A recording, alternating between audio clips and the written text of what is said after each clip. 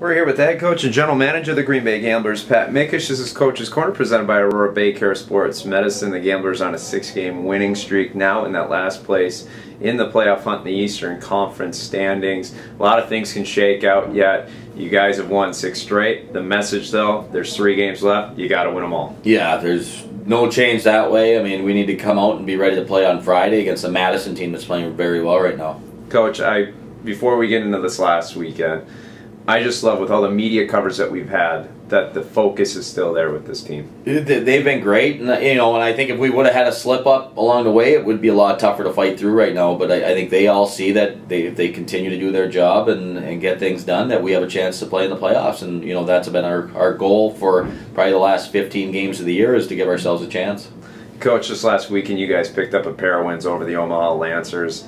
I like the way they play. They're an up-and-coming team. I got to give a lot of credit to that team. Maybe out of the playoffs this year in the Western Conference, but a gritty team. Yeah, Coach Kaufman has them playing very consistently, and they had knocked off a very good Youngstown team the game before and came into our building, and right from the start established it. I thought they were as aggressive on that forecheck in the first period as we've seen in weeks, and caused a lot of trouble for us. And credit to our players for adjusting and kind of putting pressure on them the rest of that game. But when you have to go to a shootout, anybody can take it at that point. I was going to say, a lot of pressure going into that shootout, but your guy Max Zukov, 4 for 4 with saves, and then Easton Brodzinski with the game winner. Yeah, and I hate watching those things, and a lot of times I don't watch, but it was credit to Max. I mean, he just came up with the stops, and watching it back on video made it look pretty easy, so it was great for him. And then Easton just kind of came in with a lot of confidence and buried that last one. As a coach, what are your thoughts towards that? Would you like to see another overtime, knowing that that's a big game? Would you rather have your guys out there or have it decided in a shootout? I think I've grown with the shootout now. I playing in Europe, I had played through it, and I think you want games to be decided, at that point. And it's a 60-game season, so it's going to go, sometimes you win them, sometimes you lose them, but you want to have guys that you're comfortable in that situation, and that's how our league decides games, and I'm all in favor of it. And you jump out to a 3-0 lead on Saturday night. Once again, Omaha kind of battled back, but credit to your guys to keep them at bay a little bit.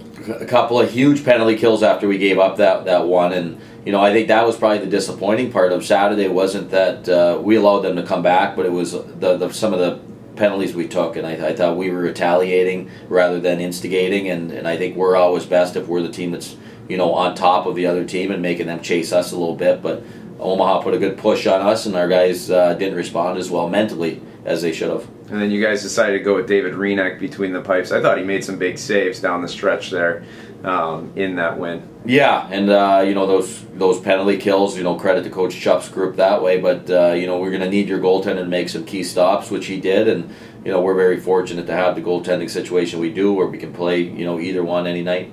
On Friday night, Brock Caulfield, I like the way that he got in front of the net there and got the tip in to tie that game. But just talk a little bit about his progression in this league. I like how he, even though he's not the biggest guy, he tries to get out into those dirty areas out in front of the net. Well, he's a super smart player, and he knows what it takes to win little battles, and he gained position on that one, which if there was any rebound there, he was going to be on the inside and be able to have that opportunity. And so credit to Brock, but I mean, he's that player that we use in a lot of different situations, whether it's a big face-off in the offensive zone, defensive zone, penalty killing.